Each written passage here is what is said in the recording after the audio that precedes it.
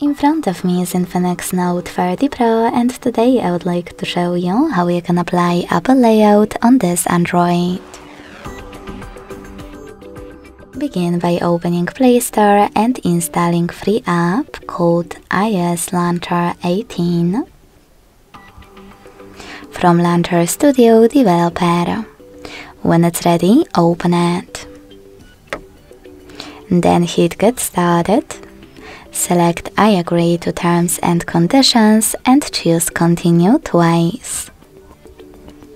Now, after tapping on while using the app in the pop-up, select Allow in every other one. Finally, close and add. Then access all of those options. You can always adjust them later on. Now, to select your iOS launcher as a new home app, tap on Set as Default at the top, click on iOS launcher and wait.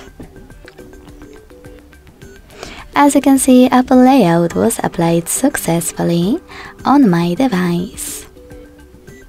If you wish to switch between your layouts, you can always do that by going into the same app, tapping Set as Default at the top, and choosing your current launcher or the default one.